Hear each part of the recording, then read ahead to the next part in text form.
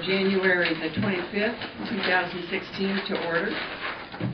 And I will ask for us to pause as a moment of silence in our tradition.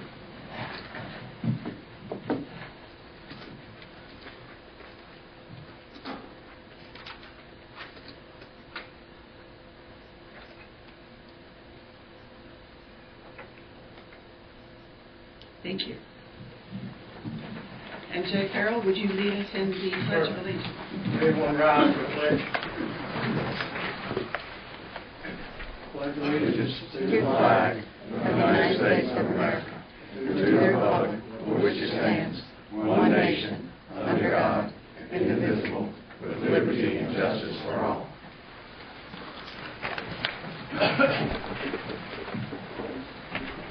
Thank you. We have 3 items on the consent agenda. Are there any changes to the consent agenda for the removal or addition of any items? If not, may I get a motion to approve the consent agenda, which includes the minutes of January the 11th, a financial summary for last fiscal year, and an amendment to the operating budget. Second. Moved by Michael Fiocco and seconded by Pam Baldwin to approve this consent agenda of 3 items. All in favor, please indicate by saying aye. Aye. Those opposed, the vote is 5-0.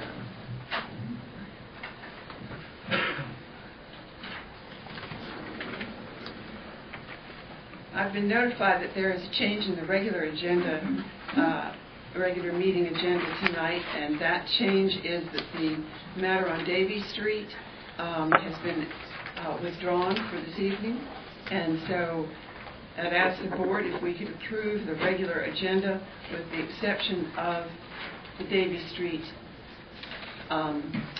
matter. Is there such a motion? So moved. Second. Moved by Michael Fiocco, seconded by Bet Wilson Foley to approve the regular agenda with the deletion of the Davie Street matter. Those in favor, please indicate by saying aye. Aye. Those opposed, 5-0. Citizen matters is next on the agenda. I don't know, Deborah White is, because the matter has been withdrawn on Davie Street, if you care to continue with your public expression. Yeah, I just have a question for the board, and that question is there a rule in the whatever, that there should be a certain number of feet as far as frontage to property? And specifically, since this is not on the agenda tonight, it's been withdrawn, I'd like to know if that applies to the pocket neighborhoods, the frontage requirements. Jeff Jones is the planner. Could you get with Deborah White to be able to discuss those? Consulted with Deborah so far today already with that. Okay. And if necessary, Do you know what the answer to that is? I do not myself. Paul Would you like to Method? hear the answer? How does the board feel about engaging in this particular I matter? agree. I don't have a problem. Okay. The board has no problem hearing briefly about the matter. Thank you, Mayor, members of the board. The Davie Street project, this pocket neighborhood, was removed from the agenda tonight. Current staff doing its job and its due diligence through the review process of that project is evaluating that project against all the ordinances of the town, and I think there's an issue with the subdivision ordinance and how much street frontage each lot that is created through the subdivision ordinance must have. These lots currently do not have that requirement, so there is an issue that staff and the applicant have to work through to get this project back before you, if it comes back before you in its current form. Let me understand that. The current ordinance does not have a front setback. It does. Yes, each lot that's created in the town of Pittsboro has to have street frontage. Has to be created on a street. This project and other projects of this kind do not have street frontage for each lot that's created. So there's an issue that we need to work through with the applicant. That's plain and simple. The subdivision ordinance requires that lots that are platted in the town of Pittsboro to have street frontage. Do these lots have street frontage? I don't think so, but that's for us to worry about when that project comes back before you, if it comes back before you in that form.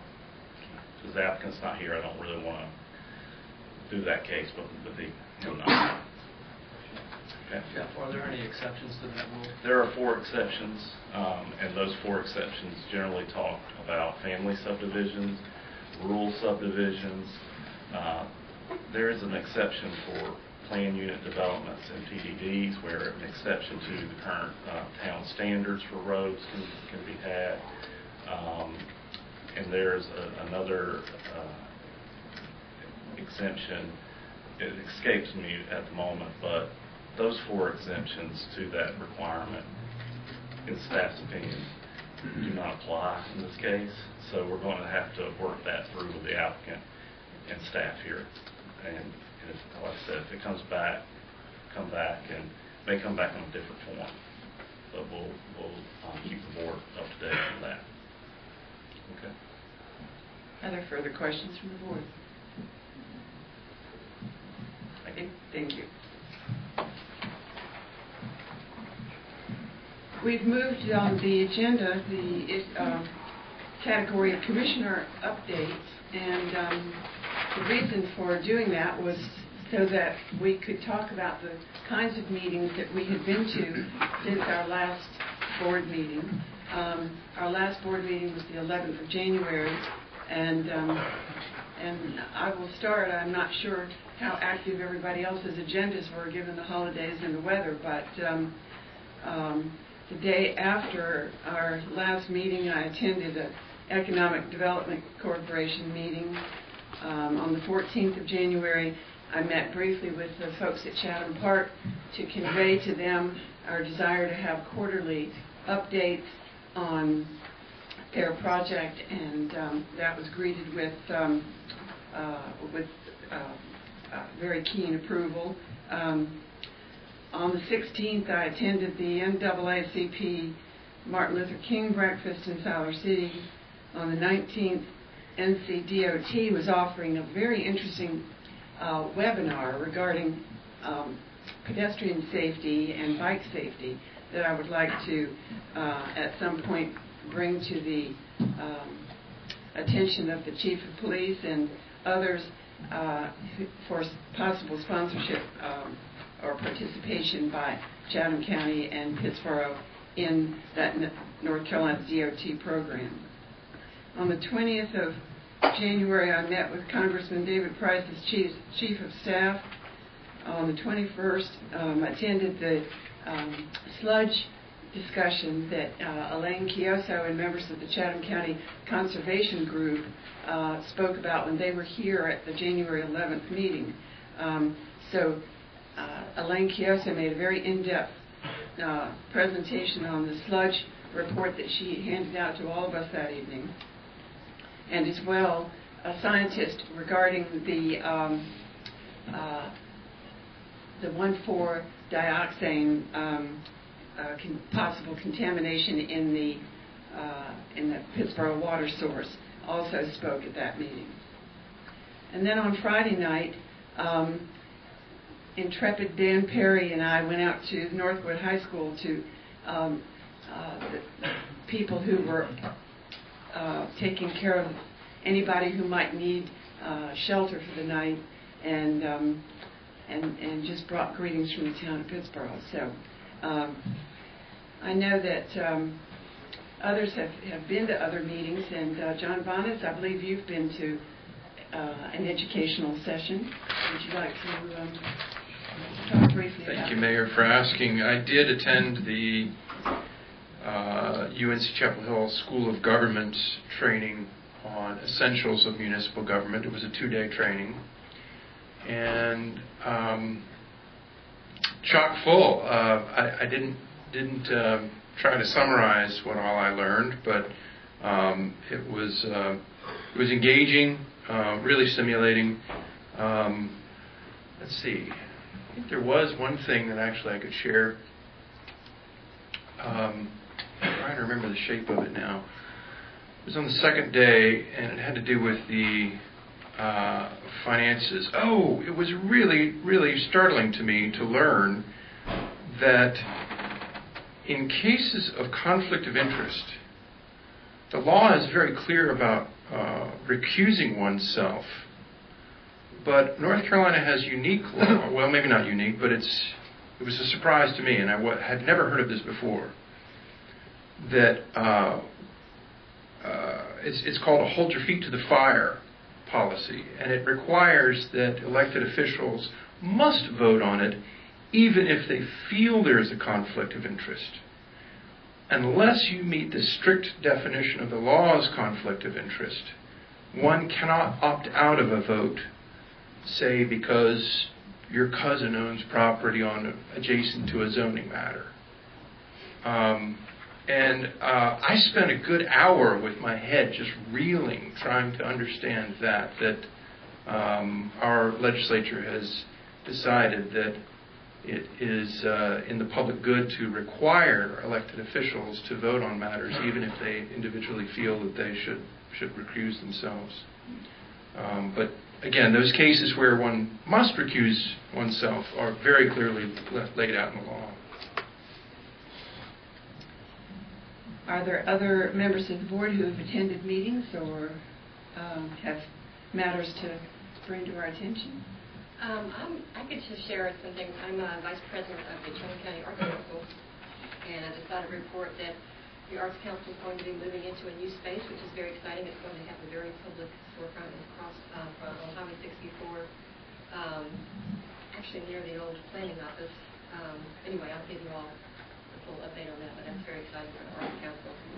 Also, I was just going to mention there was a couple of Pittsburgh businesses that were in the news this week, and I thought that was worth mentioning. You all may have heard of the movie Revenant, which has gotten, that's turned in how many nominations? 12 Oscar nominations. The tools that were used in that movie came from a local business here in Pittsburgh, which is pretty cool. And also another business that has taken an old vintage trailer and turned it into a mobile vintage wedding consulting business. And so that got right up in the News Observer. So it's just kind of fun to hear about these Pittsburgh businesses getting written up in triangle-wide publications. So that's all I got right now. And thank you, Beth, for updating the Pittsburgh Facebook page, because every time I go on there, there's something new and exciting about what's happening in Pittsburgh, and it's wonderful. I am typically attending the Pittsburgh Business Association meeting, and the last meeting was really just a review of the previous year, a very successful year, and everybody's geared up and ready to get cracking on a new year, and there's a lot of excitement and a lot of progress. Also attend the ABC board meetings, and Jim Nass, Chair, is here this evening to bring us good news, as they've continued to bring us good news for the last several years under his guidance. And that's it. And I know Pamela Baldwin is the delegate and Michael Fiocco the alternate for Triangle J Council of Governments. Have you all met this month? It is scheduled for Wednesday.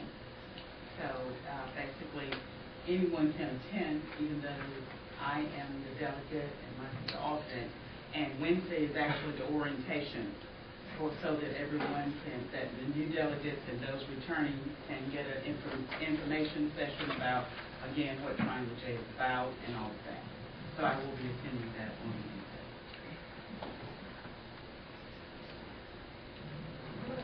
Wednesday. If there's nothing further, then let's move then to the public hearing.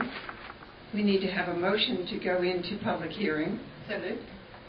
Second. Moved by Bette Wilson Foley, seconded by Michael Fiocco to go into public hearing. And Jeff, I believe that we'd like to hear from you regarding the matter. Thank you, Mayor, members of the board. We have a rezoning before you tonight. It's on Mount Zion Road. It's 480 Mount Zion Road, and the screen will be coming up here shortly. This is the parcel. It's the rezoning is for 15.61 acres. It's a larger piece of property, 32 acres in size. The existing zoning is split. It's M2 heavy industrial and RA residential agricultural. Proposed applicant is proposing to rezone the property into its entirety RA residential agricultural. Generally, the surrounding area to the north and west is split zoning with M2 to the north, heavy industrial, as part of the Pittsboro Place development. To the west is split between M2 and RA. To the east, PDD, land owned by Chatham Park investors, and to the south, this properties are zoned RA residential agricultural. Little history behind the zoning in this area. As I can gather, back in the early 90s, a request to rezone most of this area that's in the pink and purple to heavy industrial was applied to by an applicant for speculative industrial sites. The property was eventually sold to the current owner in 1995. They proceeded to build a home on this piece of property, essentially in the M2 area of the property, and has been living on this property for the last 20 or so years. The area in this is the future land use plan. You can see the star. Scroll back. Has an industrial, then medium residential. Essentially, the area again is split by industrial and medium residential. The future land use plan essentially follows the zoning map that we have in place or had in place at the time that the future land use plan was adopted. The applicant, again, is requesting that we go to residential for its entire tract. Current zoning, again, is split. The RA district would provide for land primarily for low-density residential development in transitional areas located on the periphery of urbanizing Pittsboro. This staff's recommendation is to approve the amendment to the zoning map. While not entirely consistent with the future land use plan, because we have the split designation here between industrial and medium residential, staff's opinion that going to entirely residential fits with the nature of the use of how the property is being used at this current time. Plan Board did hear this matter at their public meeting December 7th and discussed the recommendation on the proposed rezoning. Plan Board essentially agreed with staff that this doesn't necessarily fit with the future land use plan, but it is in the best interest of the property owner in the town of Pittsboro to rezone this entire tract to residential agricultural, and made the recommendation to do so. You can hold the public hearing at this time, and I can answer any questions that you may have. Applicant is here if you have any questions for him. Is there testimony to come before the board with regard to this rezoning request? Mr. and Ms. Ogle are here, I see, and do you all care to make a statement? I'm sorry, do you care to make a statement? The property is residential agricultural right now, has been for back as far as anybody can remember. So we're just asking to zone it as it is being used so that if something happened to our house, we could rebuild it where it is today.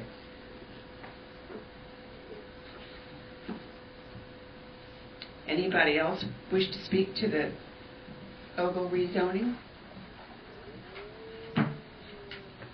Jeff, what is the status of the use? Is it a non-conforming use, or? So essentially, as I shared with the Ogles back, probably one of the first things, probably some of the first visitors I had when I started back in October, was the question that they were a little surprised that their property was split zone between heavy industrial and residential. And the question came up, as Mr. Ogle alluded to just a few moments ago, that if his home were to be damaged beyond repair, would he be able to rebuild? And I answered, I don't think you would, because in heavy industrial, single-family homes are not an allowed use. And so his desire to rezone his property to allow for residential component to continue on as he sees fit, a rezoning would have to take place, and that's where we are today. There's no one signed up to speak any further. Is there a motion then for us to go out of public hearing on this matter? Go ahead. I'd like to ask a question as well. Reading through what are the goals of the heavy industrial use for zoning, it talks about having frontage on rail or a major thoroughfare. This property has neither. Right. So to the south and to the east, this property is residential. To the north and the west is heavy industrial. Yes. And I think it adjoins Robeson Creek. Is that correct? Or is it? I'm sorry. Yes. I think that's correct. Is that Robeson to the north? It does join Robinson Creek. Yeah. And then there's another stream on the western side. That is correct. So there's these two natural barriers. Yes, sir. So. I believe it's Turkey Creek on the western side. Yeah, again, this was a speculatively zoned area back in the early to mid-90s that I guess a property owner or two or three thought that this would be a good place for an industrial park. That obviously didn't pan out. The Ogles bought 32 acres of land from. This is a creek here on this boundary. I believe they call it Turkey Creek, and then this is Robinson Creek. Is that a utility easement? This is a utility easement. Yes. That's Duke what Energy. provides The zoning line the follows zoning line. that? It pretty much does, yes. Okay. Thank you. Mr. Bonnet, you had a question? Yes. Mr. Bonnet, could you lower your mic so Mr. Jones, I'm curious if you could elaborate for me, please, just a little bit more on how it is that this may not be entirely consistent with the future land use map, and I apologize. Yeah. So needed education on that. No, the future land use plan has the property split designated between industrial and medium residential, much like the zoning map has, and that when the folks who were crafting the future land use plan looked at our current zoning map, where the town is currently zoned for heavy industrial, for residential, and generally took that zoning map and looked at future designations. Zoning is there. It would be able to be used as heavy industrial or residential, so the crafters of the future land use plan looked at the zoning map and for the most part took that and put a designation of future use to that land. The future use being, in this case, split between heavy industrial and residential. There's not a request to change the future land use plan. I think once we kind of get through a process of the UDO, I think staff is going to take that task on next, is to look at our comprehensive plan or get a comprehensive plan more refined for Pittsboro. And we'll start looking at some of those designations and not looking solely at what it's currently zoned, but what do we want in Pittsboro for that area to be? Obviously, it's not going to be industrial. And residential may be more appropriate in this location. So that's one of the things. It's just a holdover from where we had zoning back in the 90s and a future land use plan that was written that sort of just followed the designations and the zoning that we had. Thank you. Yeah. Does the board have further questions?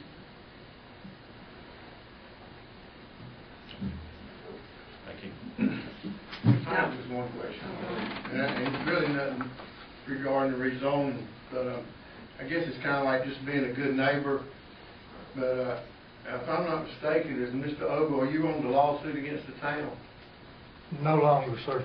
No longer? Okay. Thank you. That's the only question I have.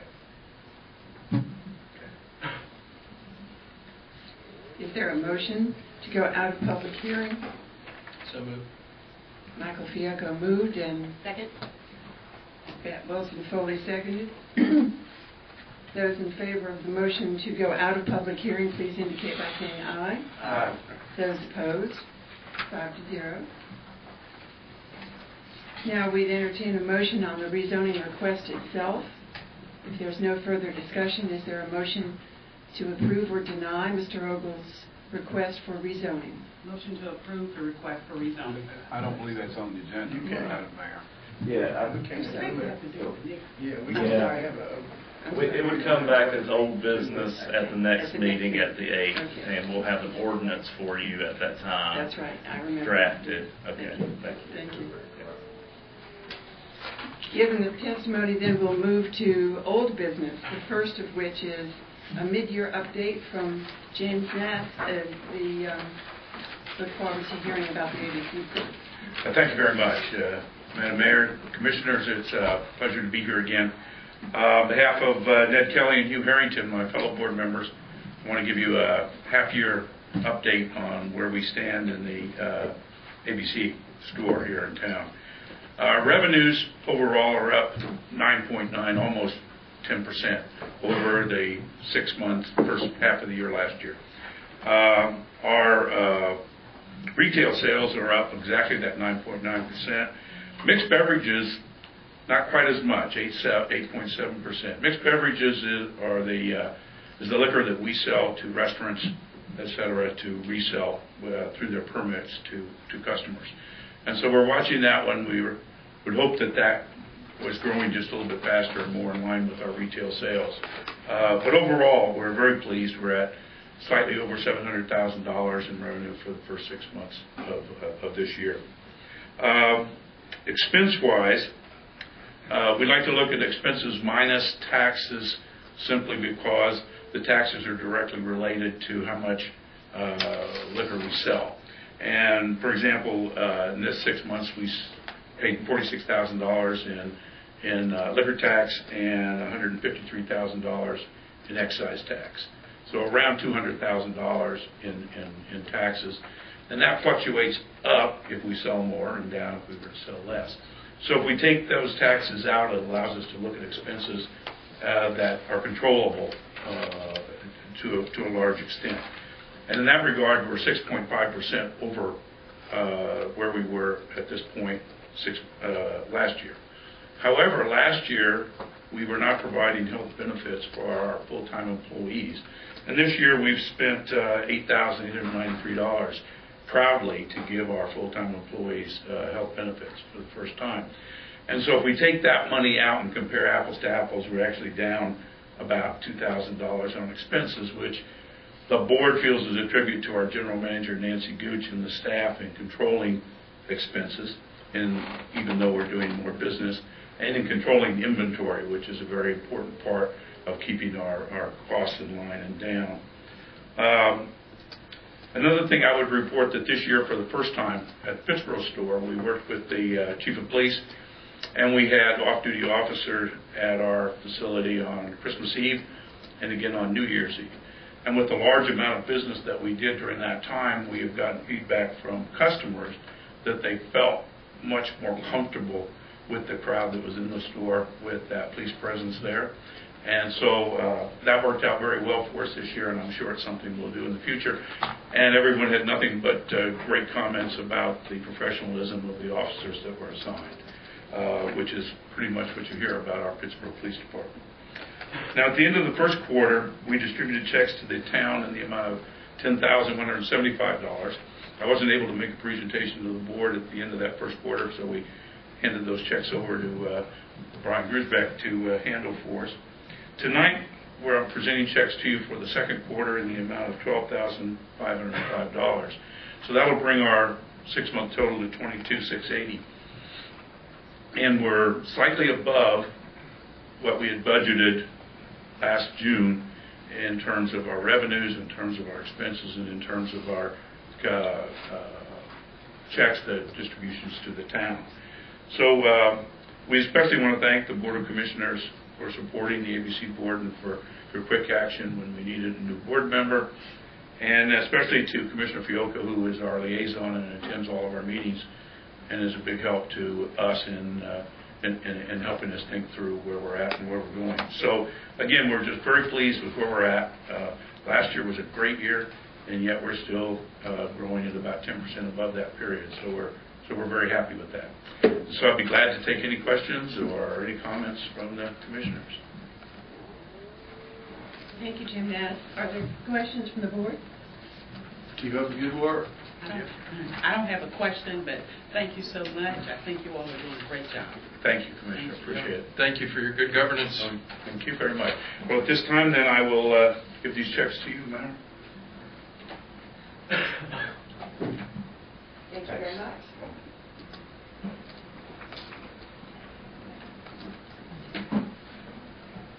Thank you, Jim. The next matter is an update on the Small Town Main Street program by Paul Horn. I didn't introduce, as I had last time, members of the staff that are with us today, but Paul Horn is the head of Parks and Recreation. Correct. Welcome. Well, thank you. And Jim's a tough act to follow. I'm afraid I don't have a big check for you today. Just wanted to give you a quick update on the Main Street program. We have been graced with Michael Fiocca's presence at those meetings, and he can fill you in further with the updates and the commissioners' meetings if you'd like. But we've had regular monthly meetings for the past 4 months, as well as some additional ones before that. And we have a very focused group. One of the things we emphasized the first meeting is that everybody is there because they want to be there. They share a vision for the downtown being economically viable and more vibrant. And everybody's there because they want to be there, because they have a stake in it, and they're motivated to be there and see this common vision fulfilled. To that end, last meeting we adopted a work plan which will help focus the group on tangible, specific projects. Some of the highlights, this is not all-inclusive, but some of the things we've scheduled for this year, and when I say this year, it's really till the end of the fiscal year primarily. So over the next 6 months, the group would like to host a window display design basics class where we'll have a designer come in and kind of offer to merchants downtown a principles of design for window displays. So, and then culminate that with kind of a hands-on makeover for one of the stores that wants to do that. So that relatively minor project, but one that can be fun and one that can make a big difference just for eye appeal with the town, for visitors and tourists coming through to say, oh, that's an interesting store. And just that 1 second of something engaging in a window can definitely draw people in. And conversely, if there's not that, you might walk on by or never know that a store is offering something that's valuable if they don't see it in the window. In addition to that, we're looking at engaging in a downtown branding process. That is much more significant, and we'll probably come back to you for a funding request for this item. But that would be really marketing and positioning the downtown to succeed and be competitive in the future. So what is it that differentiates Pittsburgh's downtown from Apex downtown or Siler City or Chapel Hill Harbor? What really makes Pittsburgh downtown special and unique and attractive to people? So that process will tease that out and come up with a strategy for marketing, promoting, branding downtown Pittsburgh. We've also started a building inventory of the Main Street, buildings within the Main Street project area. I've collected the square footage for those buildings from County GIS. We're going to be tracking various statistics to provide to the state and also to provide business owners and potential business owners when they come to find out, well, what do you have downtown? Do you have vacant spaces? How much square footage? What's the lease rate? We can provide this to prospective businesses that come through. And then finally, just creating a really solid organization. I think we're well on the way there. I think my main goal for this year is to really have a sustainable group that's going to work well together, that's going to be able to accomplish things. That we've had great attendance, great participation, substantial participation, small focused group, but a committed group. So I'm very pleased with the group and excited about the work plan that they've adopted and are moving forward on. One other project that I didn't mention in here is a trip to West Jefferson, and I think we have transportation will probably be arranged through someone at Galloway Ridge who has a bus, but many of the members want to go, and the board is certainly welcome to attend that as well. But go up and see some of the streetscape projects that West Jefferson's done, which they've won numerous awards for, which DOT is very proud of. They actually took out a stoplight, and that saved DOT a tremendous amount of money, and they used that money to install bump outs, things that made the town more pedestrian friendly, slowed traffic down a little bit, and let people driving by kind of have a few more minutes to explore and see what the downtown had to offer through that slowing down of traffic. But it's widely lauded as a successful intervention at the state level. So we kind of wanted to go up and see that and see what they've done so that we can learn from that community and possibly bring back things to Pittsburgh from that. When is that trip? Well, that date's not been established, but I can let Mr. Gruesbeck know to convey to the board, and Michael Fiocco has been attending the meeting, so he can also fill you in, but the more the merrier. And I think we're going to try to do that on a Monday, I think was the consensus last time. So it would probably be an all-day trip. I think it's a 3 or 4 hour trip up there. Is that right? Yeah, it's a lot of time. So, yeah, it'll be a trip, but hopefully well worth it. So we'll let you know. The other update with the Main Street program is the facade grant program, which is ongoing, and this is Lundley's former law office now being taken over by Kathy Russell, Russell and Associates. And that was before, I think Mr. Farrell pointed out this one as a good candidate several months ago, and that HVAC thing was a major attraction, and now that's gone. This is still in progress, but Linda decals look great. They're going to fill that in, I think, with frosted glass, and they painted the doors and cleaned up a bit, but they're going to still continue cleaning the face more. But that's the project that's going on now with the facade grant program. And unless there are questions from the board, I think I'm done.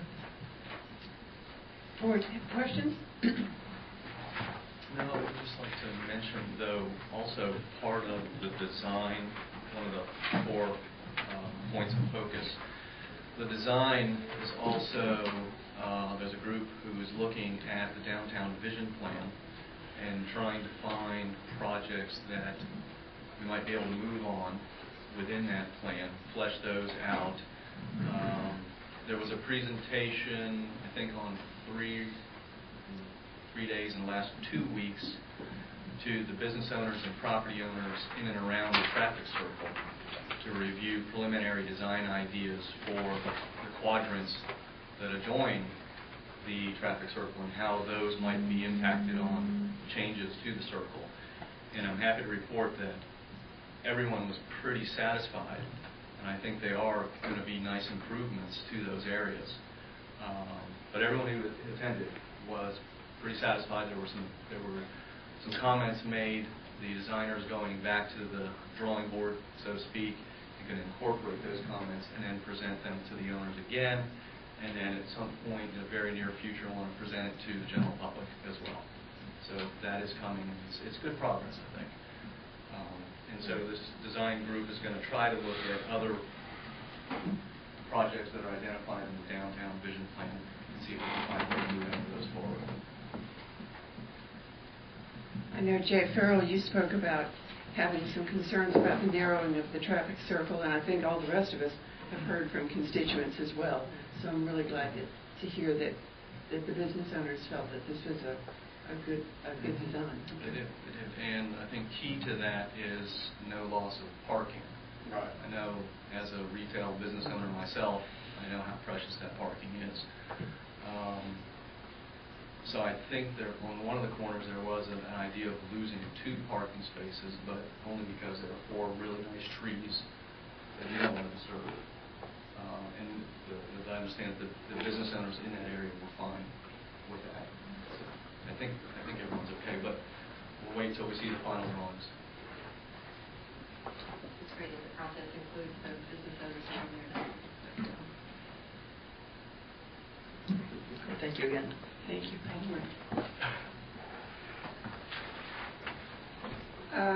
Since the Davie Street cottages has been removed from the agenda, I wonder if the board would be interested in having a, Mr. Grusbeck, you had said that Chatham Park was here and would like to offer some degree of updates on their project, as well as to address the special assessment district that's going to come to us before in the new business section of our agenda. As Mr. Dos Sandro indicated to me earlier today that he had some brief updates about other components of the project that were, the Chatham Park project in general, that were separate from the special assessment district discussion. So Tom, would you be willing to... These will be very brief. But Madam Mayor and Commissioners, thank you for your time. I was going to mostly focus today on the special assessment district and was asked if we could just talk on 1 or 2 topics. So I'm not prepared to address everything that we're doing. As you know, the medical office building is nearing completion and should be ready for occupancy in a few weeks, which will bring, we think, about 80 jobs from the University of North Carolina Medical Center into Pittsburgh. I'm sorry, could you speak a little bit louder? Okay, sorry. The medical office building that's under construction should be delivered in the next few weeks, bringing about 80 jobs into Pittsburgh, medical jobs, and bringing medical services into Pittsburgh. I've separately been looking at some interesting market research, by the way, on residential communities. And one of the top amenities on a national level for what people want to see now, above swimming pools and golf, are medical facilities. So for whatever reason, that's emerging, and we're doing it for other reasons, but it's encouraging to see that this is something more highly prized right now by buyers. Probably the most important right now is that we're working very hard on the additional elements in the zoning and on the small area plan. We've taken a little more time than we anticipated. We are really giving them a careful review. We have drafts of everything, but we're going through a very careful review because we realize that we all will be living with these for decades. And we want to make sure that what we submit to you is as complete as possible and has been thought through as much as we can do so that we're giving you the best of our thinking. So the elements are a little bit ahead, and we hope to submit them closer in time with the small area plan behind it. So we are working on these things. They are taking a little longer than we anticipated, but I hope you'll find they're more thoughtful because of the time we're spending on them. My primary reason for coming tonight was to talk about special assessment. Yes. If we could we maybe Pause there. pause there? If you have any questions from Mr. D'Alessandro or any of the other Preston Development folks in the audience tonight. I kind of want to keep those discussions separate. I know Tom has a lot to say about the special assessment districts as well, so if I could pause there, and when you're ready to close this item, then move on to the next one. Just my recommendation. Okay, thank you. Other questions from the board for Mr. D'Alessandro?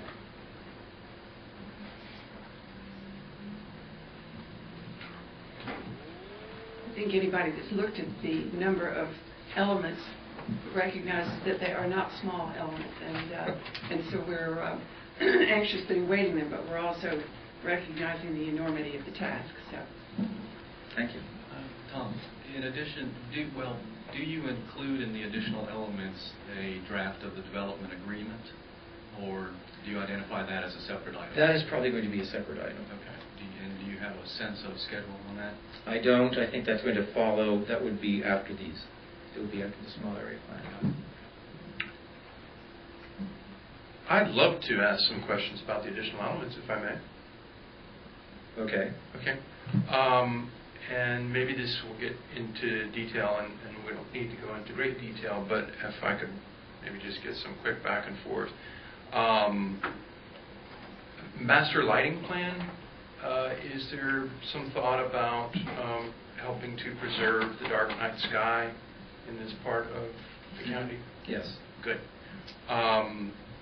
Tree protection plan, is what you're thinking right now more in terms of tree cover protection or specimen tree, or both?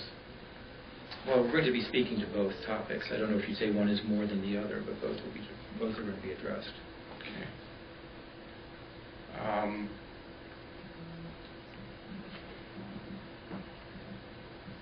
On affordable housing in the additional elements, are your thoughts there in terms of a spectrum of different offerings for different economic levels? Well, it actually is a spectrum. I don't know that I would say that there are different economic levels. I guess that would be one way of thinking about it, but we are looking at a variety of solutions so that it won't be like a one size fits all. And we've looked at some of the programs that have not worked, and I'm optimistic that what we're proposing will be effective. That sounds good.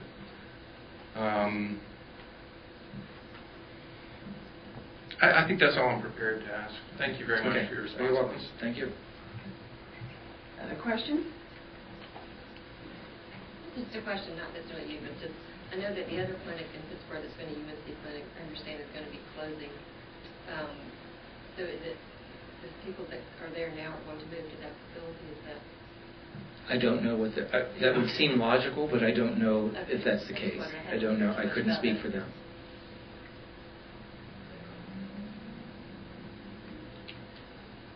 Other questions? Thank you. Then we'll approach new business and receive a request for the special assessment district. And Brian Grusbeck, I believe that you have the sort of overview of that. Is that correct? Yeah, if I can set the table and not to keep Mr. D'Alessandro standing there for too long, and he's already warmed up, and I'm still a little bit cold, so I'll try to keep my comments relatively brief. You have before you this evening in your attachments a short memo setting the table, and then also too I've included a piece from the School of Government, Coast Cannon's blog regarding special assessments in general. So I'm sure you guys have had a chance to go through that, right? And then also too, I included a PowerPoint that was used in discussion at Chatham County Board of Commissioner meeting, at least one that I know of, and possibly more, as an informational piece about the approach for special assessment districts from Chatham Park. As I indicated in my memo, Preston Development Chatham Park is requesting the Chatham County Board of Commissioners to consider establishing a special assessment district. some of which have been allowed in North Carolina in a couple of different, basically one basic format. This one represents a bit of a departure, but in general, special assessment districts would allow a municipality, in this case the county, to levy and collect a special tax on properties in the Chatham Park development that would fund specific improvements for Chatham Park. And the difference in our case, and I'm going to simplify this, but the essential difference in our case, and Mr. D'Alessandro will probably be providing more detail on this, is that typically the special assessment would be used to pay off debt that would be incurred by a municipality such as Chatham County. The difference here is that the developer would be incurring costs for certain infrastructure improvements and then using the special assessment to then reimburse a portion of those costs, less administrative fees, less interest that would be part of the agreement, and then assessed on the property over a period of roughly 25 years, I think, is the maximum allowed by the statute. The difference, our difference here, and our difference here, in that the developer would be fronting the cost, is what is not currently written into the legislation. The state legislature would need to consider that change, and in order for this model to move forward. The county is also considering this and discussing some other issues related to it, I believe, in their mid-February meeting. Their board, among other issues to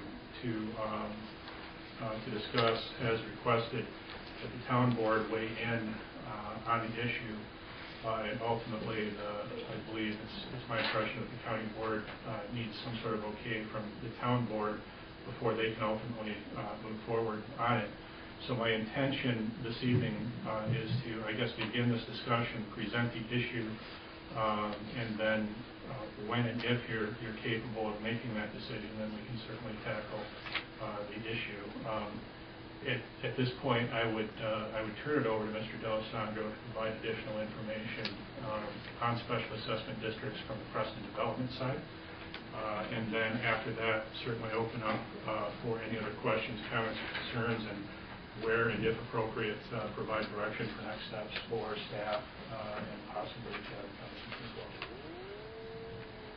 Okay, I think what I would add to what Brian said is that we do not have the district drafted. We do not have all of its provisions identified. The county is exploring what the opportunities are, what the options are, what the alternatives are. So what they are looking for, to some degree, is your concurrence in their continuing this exploration. So they want you to know that they're exploring these issues, and just want you to be on board that they're exploring. So they don't have a definitive approach that they've settled on. We don't have an agreement worked out with them, but they want to give everyone here a heads up and know that you don't have any opposition to exploring the topic. So I wanted to step back and talk a little bit about assessment districts, in particular with larger scale real estate developments. They provide a method of cost recovery for capital intensive development projects, which help to mitigate the cost of some of the upfront expenditures that often have to precede a project. Assessment districts allow developers to accelerate construction. So you've seen the bridge going up across 64. There are other infrastructure improvements, and I should say all of the money that is spent would be covering, or recovered, would be covering public improvements.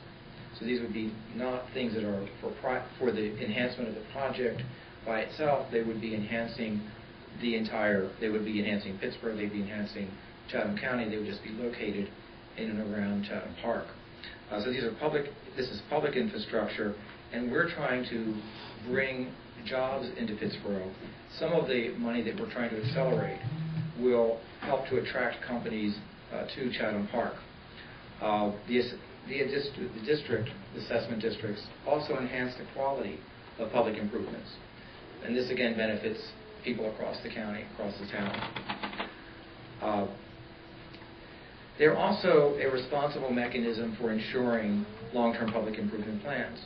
So they allow growth to pay for growth. And if you think about real estate, it is a cyclical business. This helps to smooth out some of those cycles and allow you to accelerate, again, public infrastructure expenditures. Buyers in special assessment districts understand that in addition to paying the purchase price for their home or their business or their land, they will also be paying the assessment for a period of time. A Chatham Park Special Assessment District will have no impact on Chatham County's tax credit, credit, nor the town's, and they will not provide present any financial risk to the town or the county. So special assessment districts also allow us, the developers, to recoup some of this upfront money without having to rely exclusively upon land sales. So, we're incurring quite a large amount of costs in launching Chatham Park. The special assessment district allows some of those costs to be recouped in taxes or assessments over a long period of time, and not in the initial purchase price. So all of the public infrastructure that Chatham Park builds will be conveyed to entities that customarily own it. So we'll be building things that the state may get, the county may get, the town may get. We've begun to explore this instrument with the county. They would administer it. And again, as I said, they would like the town to support their exploration of this district. Mr. Delstein, I'm sorry if I could just intercede just for a second. I think here it's important to, maybe for the board, to check in on the issue of Chatham County actually administering the special assessment district. And, what is the basis for that? What's the reason? What are the intended advantages of that? Some of the, and I can't quote the specific law, but some of the provisions have to do with the scale of Chatham Park and the existing scale of Pittsboro. And so there were some regulations about, and I'm not familiar with chapter and verse, there were some regulations that spoke to the size of the sponsoring municipality relative to the size of the tax district. So that was the initial requirement we were trying to address. Since I'm not an attorney, I can't speak specifically to chapter and verse, but we can get the information. But Gary, join us here.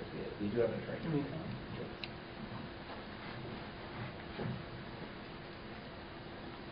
Excuse me. Good evening, Mayor and members of the Commission. I'm Gary Joyner with Kilpatrick Townsend, and one of the reasons to asking the county to do it rather than the city to do it is because a lot of the property is not annexed into the city up front. And so the tax district would be created up front, and at that time it would all be in the county, but not would all be in the city. And so eventually it all gets annexed into the city, but not up front. And so that's the reason for asking the county to do the special assessment district rather than coming to the city to do it. And so, and then if you could also, I guess, help explain at what point would that annexation occur? Well, the annexation would occur as the property is developed, as it normally would, into the future. But that wouldn't impact the special tax assessment district. So how long is this tax usually levied? And then a certain period of time? Well, what we're proposing is that the tax would be levied into the future, but the repayment of the repayment would not begin until there's a CO on the house into the future. But a lot of the details of this, are things that we need to work out with the county, and so we're here tonight just to talk about the fact that we want to explore this with the county and want to explore this as a mechanism so that we can accelerate, the infrastructure that would go in. And so, in terms of all the details as to exactly, how it would work, I don't think we're, want to get in and talk about chapter and verse of that. But at the same time, generally speaking, you'd begin paying the tax once you moved into your house. That would not be limited to residential; it would be commercial. Absolutely, it would be. You'd have a common rate across all the residential, but you'd have a similar common rate against all commercial. So both commercial and residential would contribute. I don't know if it would be prorated by some mechanism, but the master plan talks about 22,000 dwelling units. And what happens if you don't build 22,000 dwelling units? How do you prorate this? Well, I mean, the way this fee? really works is that it's acknowledged up front that the developer is not going to get fully reimbursed. And so, the developer is going to get reimbursed an amount, based on the multiple of what the tax assessment that's put in place up front is times the number of houses that ultimately get reimbursed. The county is basically just going to be an administrator of collecting that amount and reimbursing itself for its administrative expenses, and then after that the balance would go to the developer. But there's no recourse back against the county if the developer gets $1 or 50 cents. And so they will get whatever amount based on the number, the amount of the assessment over the period of time. The difference between, say, a special tax that might be ad valorem and an assessment is that we're setting the assessment as a number. So it might be $500 per house. So what Gary was saying about the fact that we are not, Chatham Park is not expecting to have this district reimburse it for all of the expenditures that would qualify. And that'll be part of what the county and we work out is how is it qualified. We're not expecting it to cover it. It's a partial reimbursement. And so if we only built, the fewer houses we built, the less we would receive in the assessment. But the same with the commercial. So it isn't that it's spread out over evenly, because we're not trying to recapture all of it. Is there the opportunity during the course of the district to reevaluate? We really wouldn't revalue. I mean, you'd make it a special assessment for, a certain amount, call it $500 a house per year for, that period of time. Let's say it was that amount, that's $40 a month. But it wouldn't be more than that.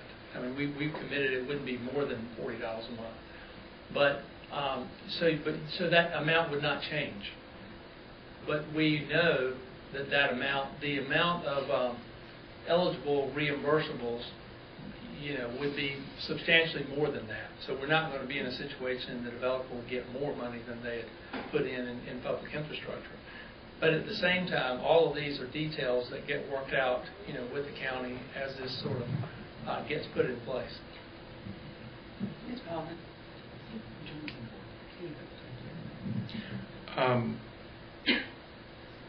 A couple of different questions. My understanding is that there would be fees levied not just on residences but commercial as well. Correct. Can you speak a little bit about some of your preliminary thoughts about how the commercial assessments might be structured?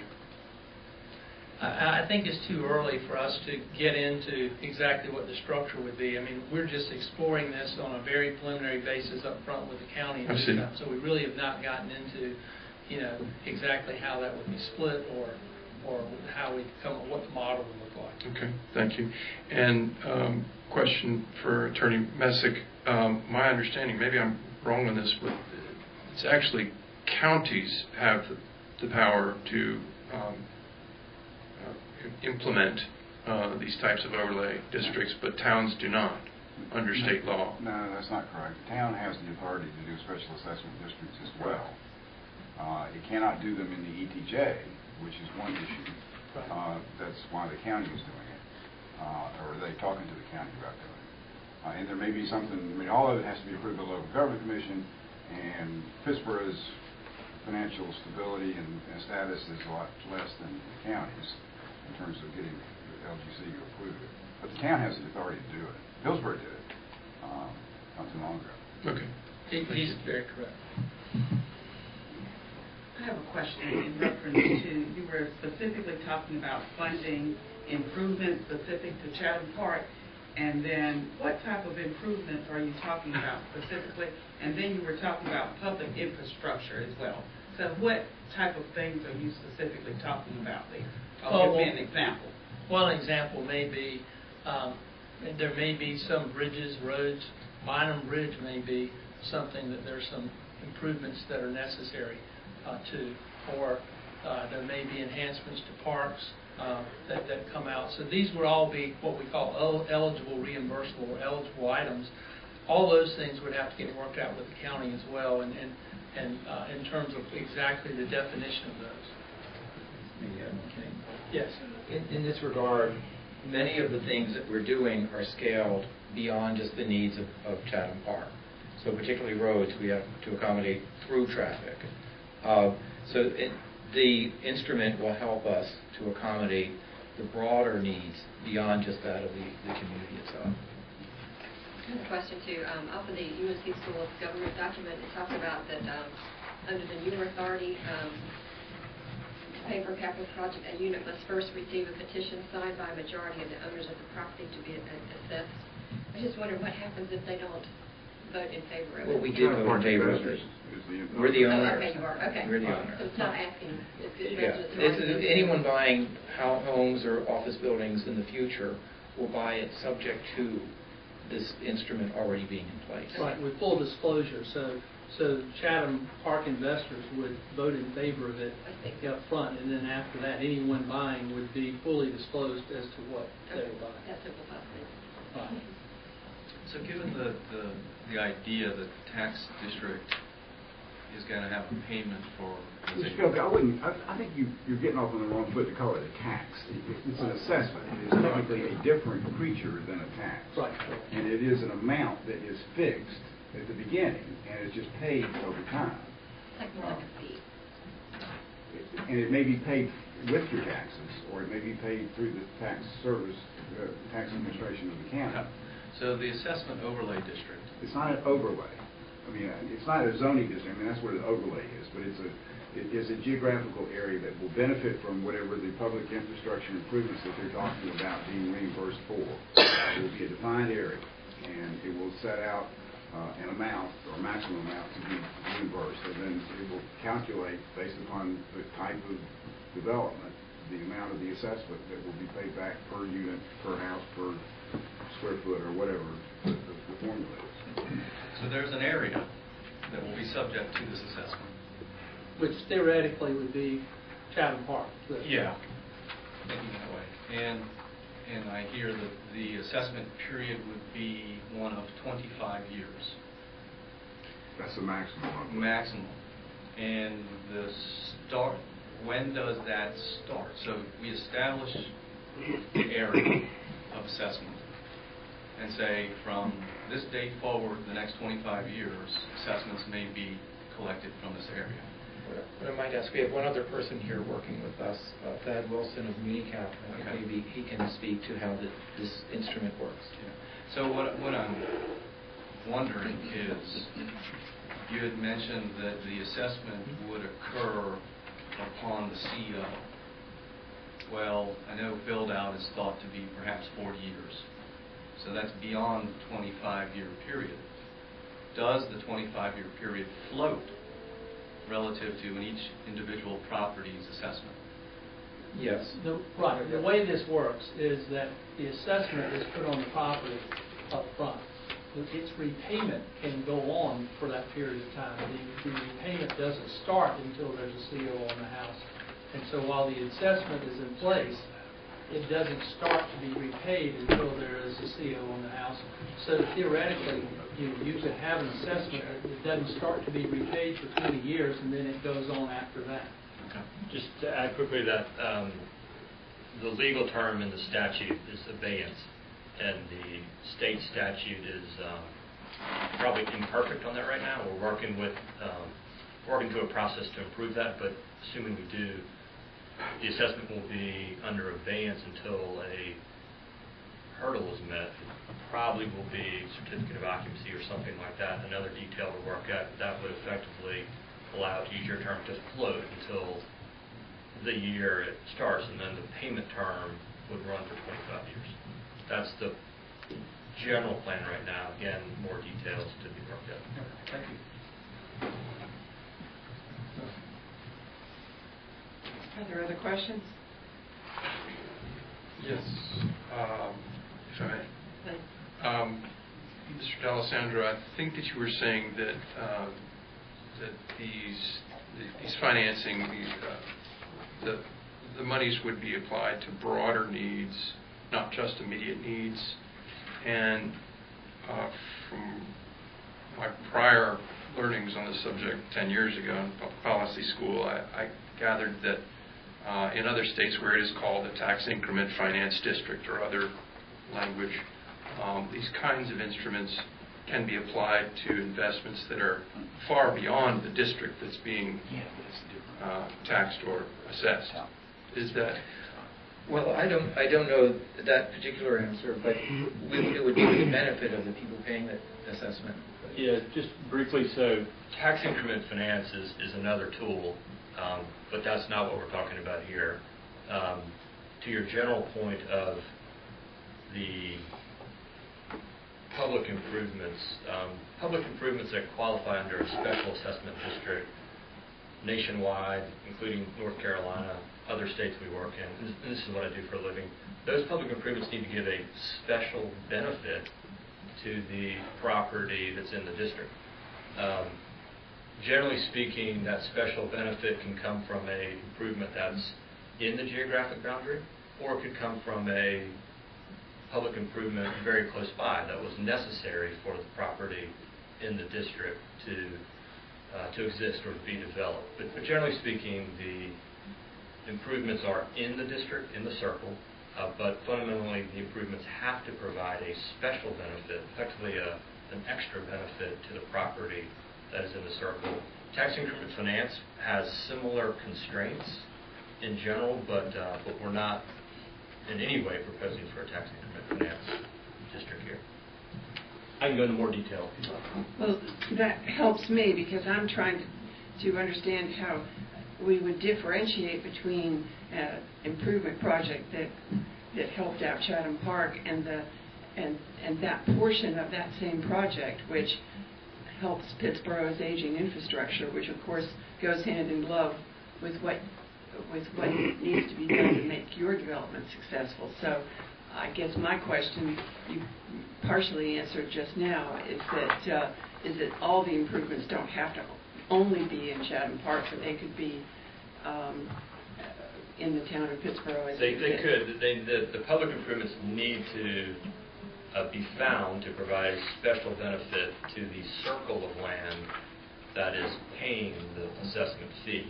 To the extent we all wanted to have a public improvement that was outside of the district that really does provide for the county to find in a finding that it provides a special benefit to the land in the district, that will work. If somebody at the county came up with an idea to build a community center 15 miles away that was not in the district, that just wouldn't cut mustard. I mean, might everybody want to do it? Everybody might want to do it, but it wouldn't provide a special benefit for the land in the district. So that's a limitation that municipalities, counties have to follow in setting up these districts. Coming at it from a slightly different angle, the public improvements that are in or near the district that are providing a special benefit to the property in the district that is having to pay, those are still public improvements. Those are available to everybody in the town, everybody in the county, everybody in the state, everybody in the nation. Everybody will still use those public improvements. But the people who pay for them through the assessment structure will receive a special benefit, a benefit greater than property that is outside of the district. Everybody will get benefit, and the anticipation, the hope is to create public improvements that will be well used by the town, by the county, and really elevate the public realm for the entire, for this entire region. Thank you. I have another question, if I could, please. Basically, here you indicate that if that particular assessment was done on the Chatham Park area, that Chatham County would reimburse Chatham Park for a portion of the cost of the development. Is that correct?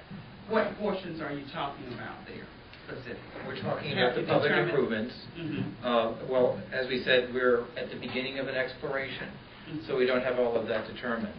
And there are a number as Thad indicated, there are a number of regulations and requirements that have to be met to determine among ourselves what would work and what wouldn't work to be included.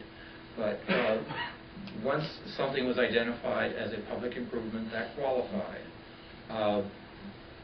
then the county and we and Chatham Park demonstrated that it had spent the money, the improvement was there, we had proven the costs, it would then be subject for reimbursement through the proceeds of the assessment. And you would determine the percentage at that particular time? The percentage will really be what the tax assessment generates. It's not something we'll be determining. It's something we can calculate in arrears, but we will know simply because there will never be a case where we're overcompensated, that we only spent X and we got X plus something back. That will never happen. In part because, as we said earlier, we are putting a cap on the assessment per house or per square foot of commercial space. There will be a cap placed on it. That cap, just given the scope of the expenditures we know we will have as Chatham Park unfolds, that cap will prevent this assessment district from generating enough money. Even if we built every house and every square foot of commercial space, the cap would prevent it from fully covering the cost of the public improvement. What percent that finally turns up to be, we don't have all of the costs, because again, these are things that we built out over time. We can only get reimbursed for money that's already been spent. So all of that will unfold over time. But when you say what percent, we really don't know, because the total expenditure on public improvements over the next 30-some years, with inflation and everything else, we're putting a cap on what we can receive. But we don't know. It's a partial way of recapturing some of the money we spend on public improvements. I guess more or less what we're looking for tonight is commitment from the town, the county to go along with this. We don't have any definite amount of monies or anything like that right now. So more or less the county, if I'm not correct, is looking for our support. Just explore it. That's right. When we get more numbers, That's correct. should that be a little more understanding? Does the board feel that they want to, at this point, express some degree of encouragement to the county to continue to explore? That's pretty much, the last one was simply that we respectfully request that you support the county's exploration of the special assessment district.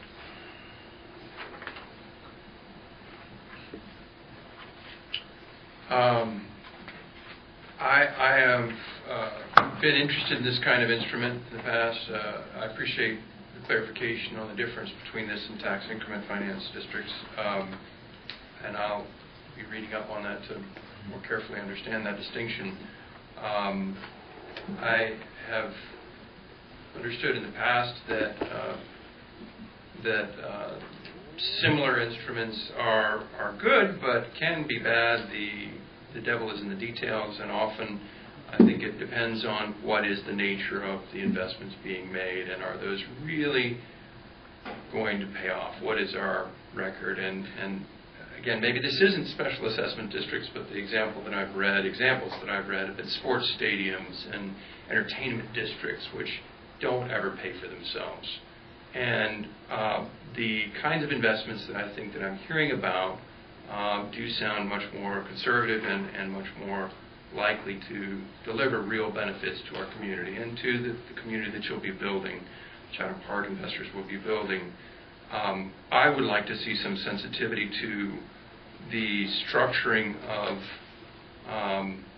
the residential assessment to reflect different income levels' ability to pay that assessment.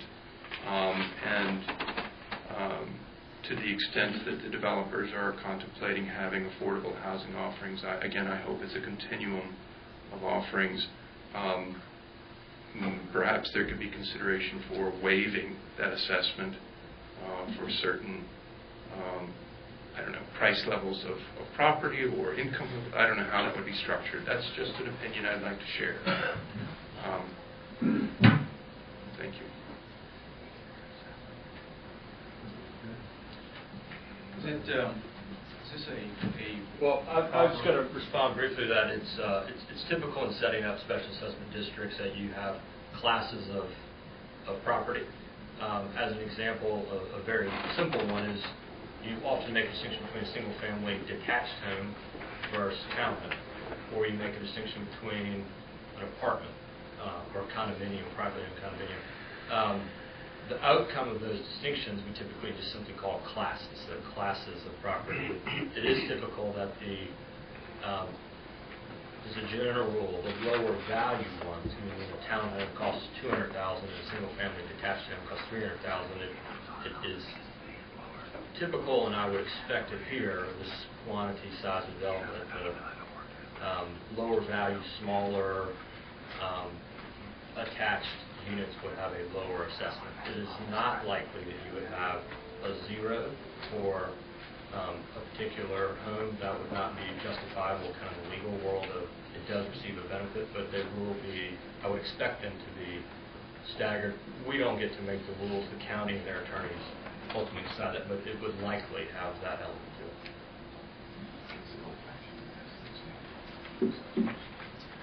So if such a special assessment district were established, it's possible that it would never have a qualifying investment that receives any district payments. I mean, there would be nothing that would qualify as a public improvement. So that would be the next step, that if the district were established, still have to agree on a project that would qualify.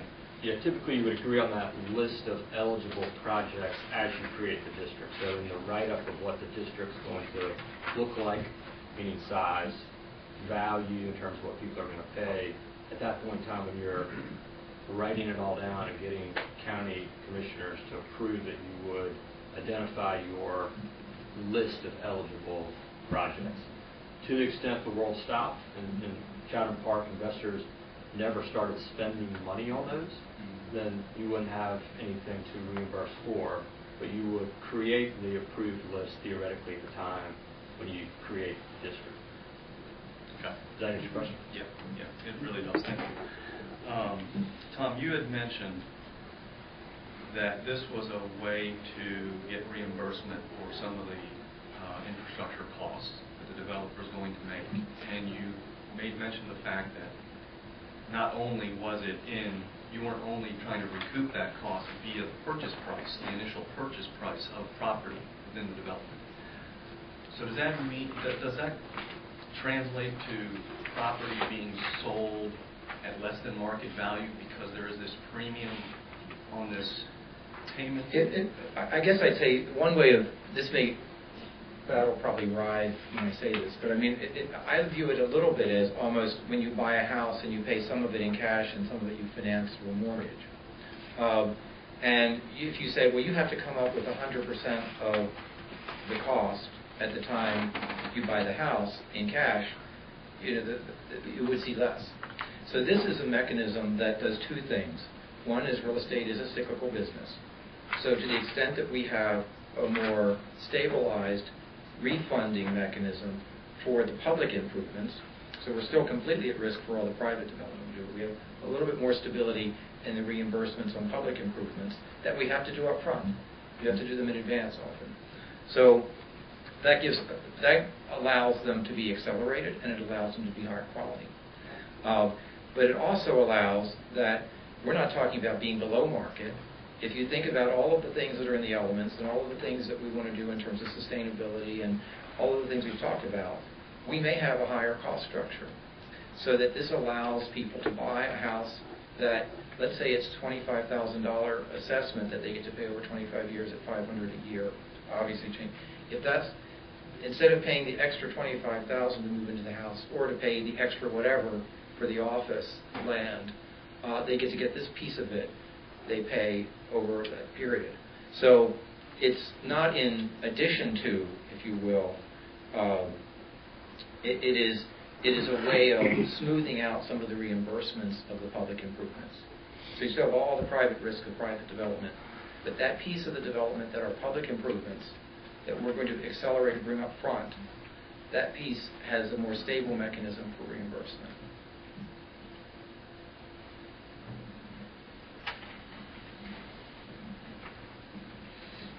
What's the pleasure of the board? I think I just have one more comment, not necessarily a question, but I would certainly be interested in seeing that list that you were referencing earlier, and hopefully that list would include some capital projects such as schools and fire department, police department. One of the things we're doing is we've already committed to giving land to Chatham County for the schools. So that is, rather than saying we're going to take money and add it to bricks and stone and mortar, we're giving them the land. That is equally valuable. It's a capital cost they don't have to face. Yes, I'm aware of the land. And that is a cost of land that ultimately has to be borne by the homeowners and the commercial developers when we are pricing the model. So, but that is one that is not recovered in this district. The land. Yeah. Yes, but I was referencing possibly the fire department and police department structures such as that for capital projects. I'd be interested in that as well. And one thing I would say, we'll look at the list. One of the things I would say is, remember, we're not getting recouped even all of our costs just for the roads and some of the other the basic infrastructure.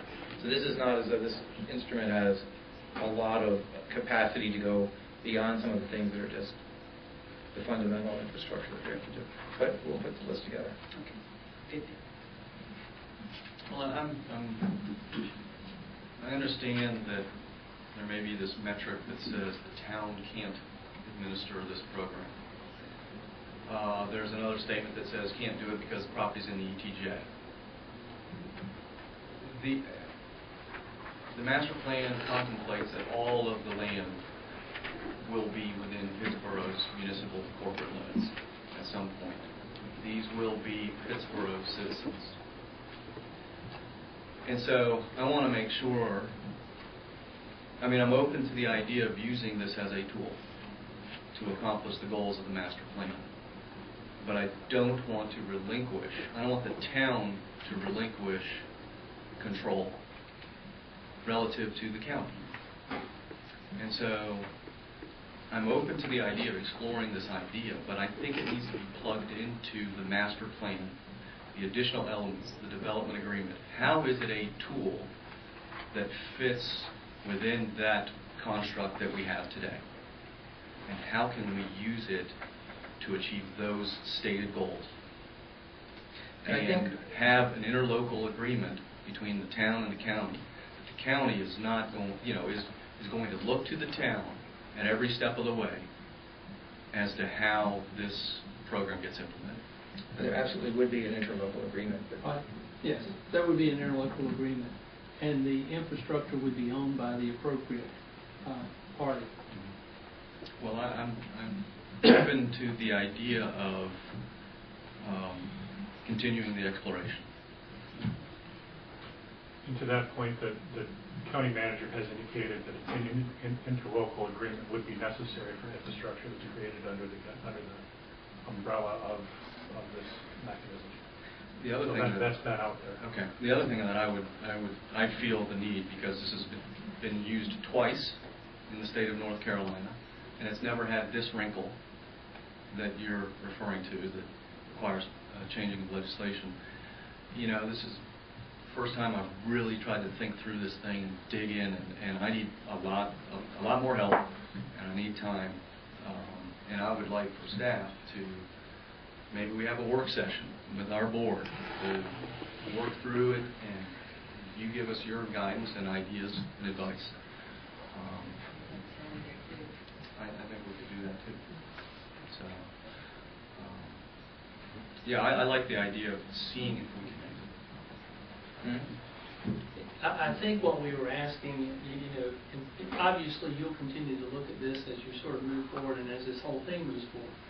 part of what we were asking, though, was for just to get your acknowledgement to the county that it's okay for them to be doing the same thing, the same exploration. We've all got to explore this. We've got to go through the legislature and get a couple of tweaks. So there are numbers of things that have to happen. What we're trying to do, though, is get that in line so that we can sort of get the balls rolling, so to speak, so when the legislature comes into town in the end of February or so, we hopefully can have something or start to get something in front of them that we can ask them to make some tweaks to the current legislation. So that's sort of why we're before you tonight, is to get you to acknowledge to the town or to the county that you're okay with them exploring it at the same time you are.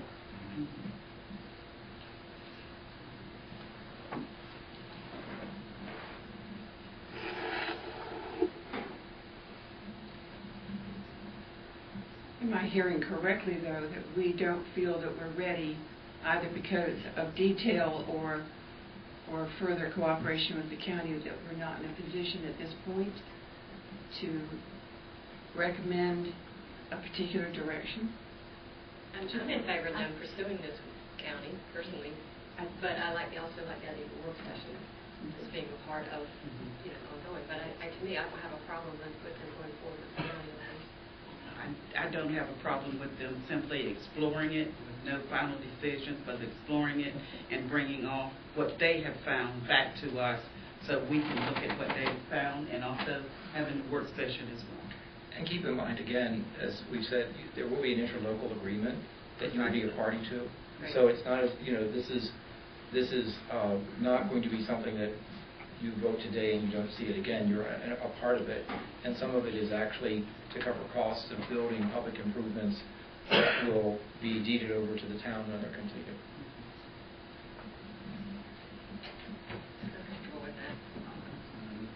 Do we need that in form of a motion? Yeah, I'd like to be clear in my communication with the county on what your will is. Anybody like to develop a motion? I'd like to make a motion that Chatham County explore the Special Assessment District in Chatham Park Plan Development District for exploration purposes only. You've heard the motion by Pamela Baldwin. Is there a second? Second. Seconded by Jay Farrell. Is there further discussion?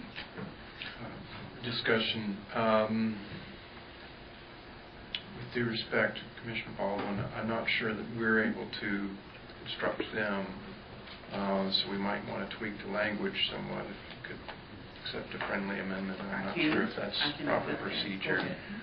I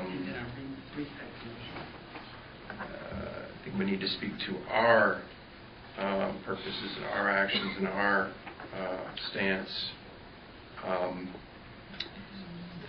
that Town Commission supports county exploration of this instrument.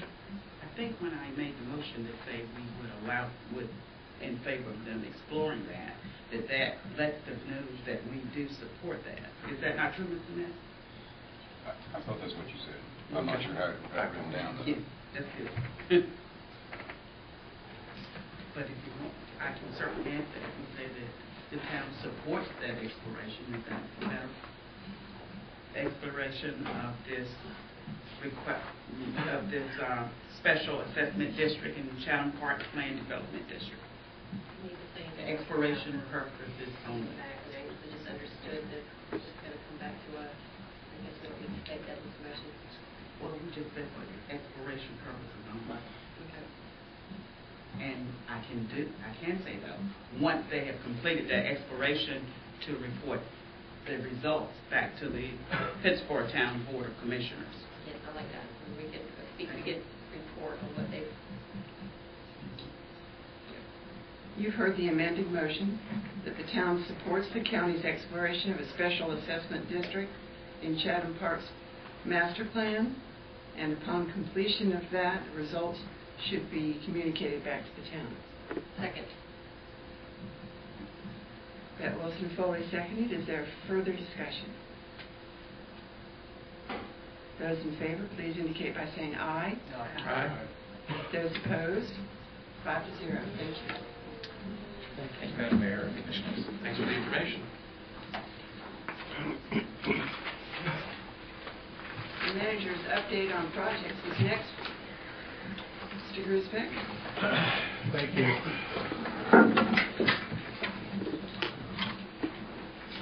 We talked quite a bit about Chatham Park tonight, but as you're aware, some informational meetings were held at the downtown Pittsburgh office. Chatham Park, and different occasions were attended by members of the county and town board, and county staff and town staff, Preston Development representatives. The most recent one, I believe, Mayor Sanford attended. I think it gave a pretty good opportunity for everyone to receive updates on where they're at, and then also Mayor Perry did request at that point that Preston Development would provide quarterly updates to the Town Board of Commissioners, and Mr. D'Alessandro's update tonight is not one of those quarterly updates. That will be the tone and content of those will be discussed in a little bit more detail in some monthly meetings that I'll enjoy attending with Preston Development. Mr. Jones, the town planner, and I met with Preston back on January 20th. We went over an update and got the lay of the land as far as some of the more pertinent issues that were discussed at your meetings, so to speak, you had over at the Pittsburgh office, but also some more granular stuff like where we're at with the elements and small area plans, but then we also got into this special assessment district concept as well. We're looking forward to those at least once a month, and we'll have more information for you, I think, after each one, and we'll continue to update you on those. Sanford sanitary sewer line extension. You will recall that the town submitted an application to the Clean Water State Revolving Fund, the Revolving Fund for short, for a loan to refurbish the wastewater plant and to extend wastewater treatment force main to Sanford's wastewater treatment plant. The purpose would be to provide an additional 2 MGD in wastewater capacity, as well as provide obvious needed upgrades to our existing wastewater plant. I received word that the State Water Infrastructure Authority met last week and provided formal approval for the loan amount of $21,585,500. We'll be receiving a letter, formal letter, shortly. On the same issue, met with Hal Hegwar, Sanford City Manager, and Victor Zara, the Public Works Director in Sanford, regarding next steps for an agreement. And Mr. Hegwar will be discussing those next steps with Sanford's City Council.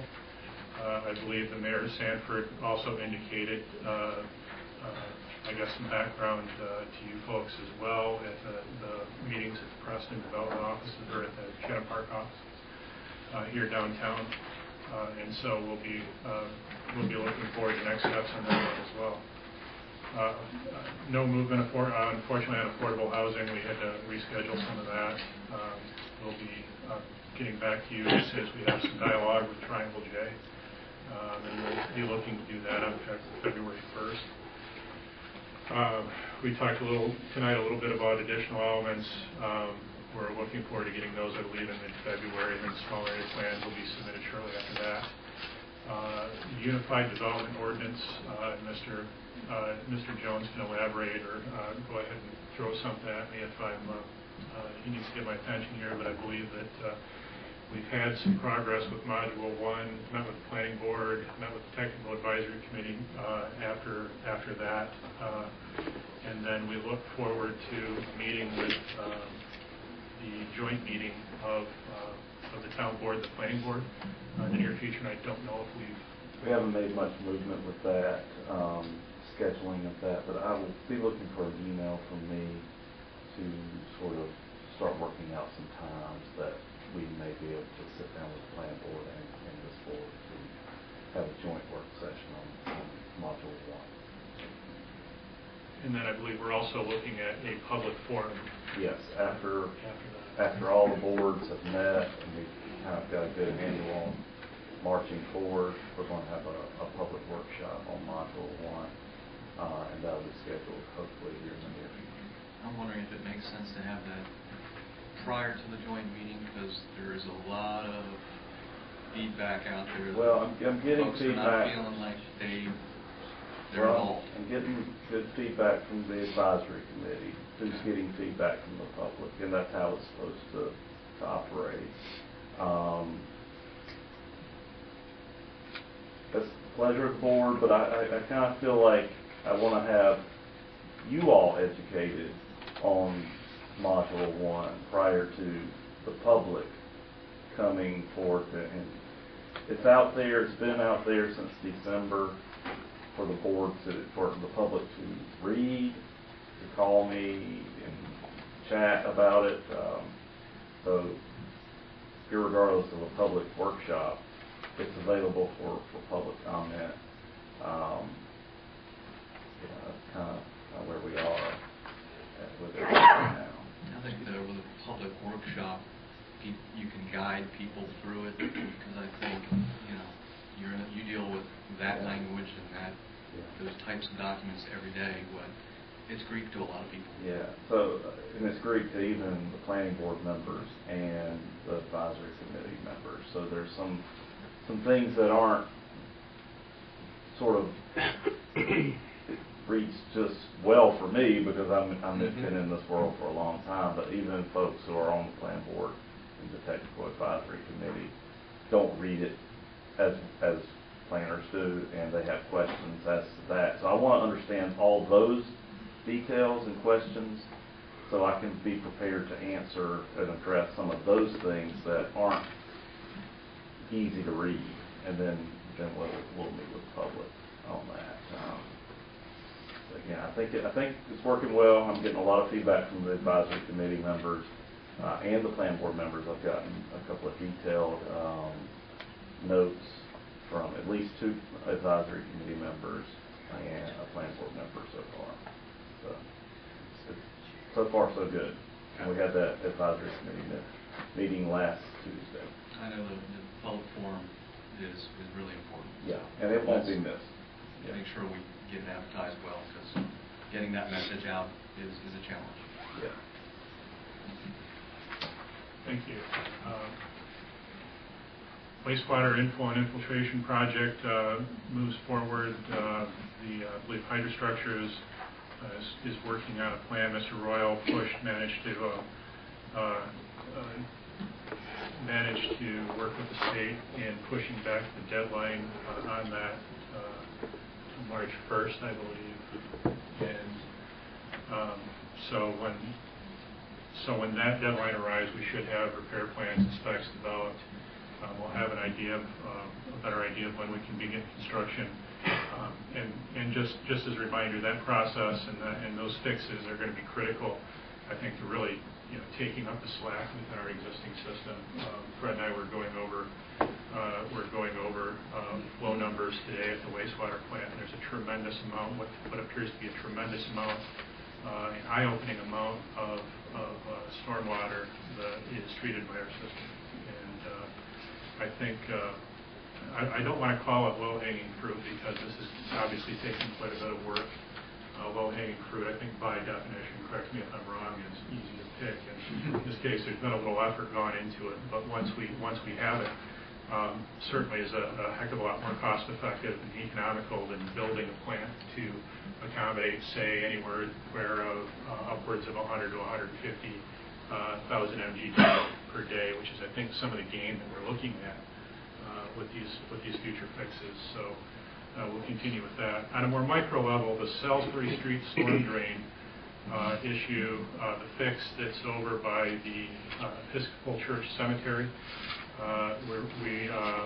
up until, were we affected by Jonah, or were we affected by Snowmageddon? I'm not sure which, but whatever the bad weather, however you want to refer to the bad weather of last week, we were held up a little bit by that. But the concrete box, if you want to walk by it, was actually dropped down into the hole, replacing that brick and sand and mortar structure that was there before. At the time I was putting this update together, we were waiting on a lid. Then we'll put additional fill material in, put a temporary patch over, and then we're going to get asphalt people in to completely, we want to actually repave Salisbury Street, that stretch of Salisbury Street, some additional stretch as well, once and for all. So we'll continue to work on that. I think there was a little bit of work, or a little bit of communication back and forth with the church on the old wall that's there, and so we've been very, I think, sensitive to that issue as well. And again, going to replace a hole, I think, that's been there so long that nobody's really noticed it until very recently, unfortunately. Weather also got in the way of executing an agreement with Mr. Roberts at Chatham Mills. Mr. Roberts was having to come down from Hillsborough apparently on the day that we had planned to get together, so we have to reschedule that. And then finally, one last thing before I tap out, the board retreat date, as you recall, we did set for Thursday, February 11th, from 4 to 8 p.m. Our facilitator is available. What he's suggesting is that we consider, given that we're working with 4 hours, we consider either an option that would continue to have department head presentations, or given that we've got some new board membership, go into board member concerns and sort of do what probably is more of a conventional retreat format. So I can go either way on it. Staff at the staff meeting, previous staff meeting, we discussed it a little bit, and if we went with the 4-hour format, we would just simply be shortening the staff presentations. Obviously, the number and the amount of questions and discussion that follow each staff presentation would have to be cut down, unless we were to consider a date on top of February 11th. So it's really up to you. We can go either way with it, but pretty much everything is in place except for that little tweak with the format if you choose to go in that direction. So if you don't want to stop and think about it, get back to me on that, that's fine. Don't feel like you've got to weigh down with it tonight. Well, we do have a little bit of time, so if people think about the format. And John, never having been through this before, I'm not sure what would be most beneficial. Maybe you all can advise us on what you have found beneficial when you were starting your tenure on the board. Those of you who Well, I'll be honest with you. I would like to have supervisors here just for a short discussion with the upcoming budget, because what they're looking for, just something short, couple minutes, and just straight to the point. So we could get, each department typically would go through, okay, these were our accomplishments for the last year, so we'll look for the upcoming year. Then they might get into a discussion of budget items. If I hear you right, maybe one idea would be to just go right into a discussion of what our budget needs would be from each department head. I actually like hearing what they've been doing. And to me, that portion of the retreat is really helpful to find out what the staff has been working on. I have to not have that part. So I don't know. That's a tough call. I have to not have that part. Yeah, it is tough, and it's a nice update. Given the time crunch, I'm just throwing this out there as I'm just throwing a couple ideas out there. So if you guys want to chew on that, then get back to me. I think it is valuable input, but I do think, 4 hours, I think, will go by quickly. Or you can make it longer? Make it more than 4 hours? No. I don't know, maybe we can limit the time for those reviews and leave a substantial amount of time for, this board's concerns and deliberation. Okay, so that'll be a team effort then. Yeah, I think we can agree to try to refrain ourselves from bringing up concerns unless they're really flaming hot. Yeah. Based on what we've heard. And then make notes, copious notes, and we can deliver those in writing. And we can come back and set a time for a later date if you want to get. Since we have new members, I think it would be really important if they heard from the department head so they could get general Okay. ideas. Super. on the departments. With that, I'll pass it over. And our final agenda item are commissioner concerns, so I'll turn over to the board. Any concerns that you've heard from constituents that you want to draw Mr. Grusbeck's attention or the attention of other department heads that are here tonight?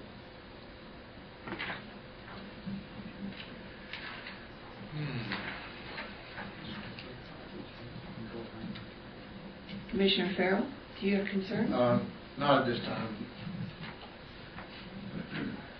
That was the voting?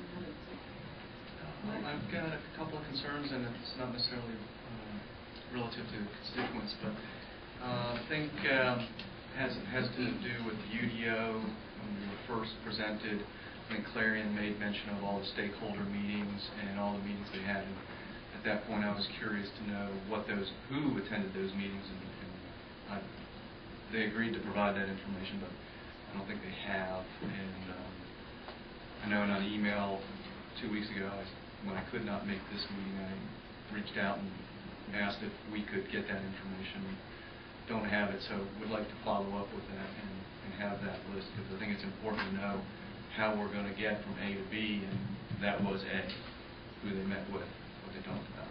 So if we can get that, and I think it'd be helpful for our cause. And the other thing is I'd like to go ahead and, if we can, set up this workshop for the Special Assessment District. Maybe we would follow up with an email or the website that you used, Brian, to poll everyone's availability and not just say that we want to have a workshop and let it go. I mean, we really need to dig into this. I think it's critical. That's it. What's your thinking? Include the county in this meeting or not? I think right now I'd just like to better know what our staff thinks and analysis, and we can keep it just to us for now. But I mean, ultimately, yes, we're going to have a lot of coordination with the county. Helen Alvin? I do not have anything. Thank you. John Bunn? Yes, so Nancy Emsley's departure has really stuck with me, and I'm hopeful and optimistic we'll be getting someone equally good or better. My concern is that I think that we're grappling with a lot of things right now, contemplating significant growth, preparing for development agreement with Chatham Park investors, anticipating their investment in very significant, really large infrastructure investments that we will then own and have to maintain. And I would like to have a better understanding of our prospects for generating revenues in the future. And so I expressed this in an email, Mr. Grusbeck, that I'm eager that the new person would be, the new finance director would be comfortable with the kind of modeling I think that we need to understand a full array of scenarios for revenue into the future.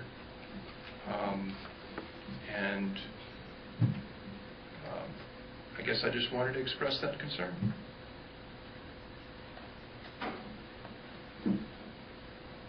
Thank you, John. If there's nothing else, I'll entertain a motion to adjourn. So moved. Second. Moved by Jay Farrell, seconded by Michael Kyogo. Those in favor, please stand.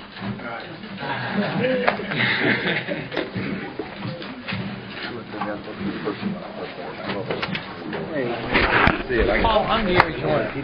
Nice to meet you.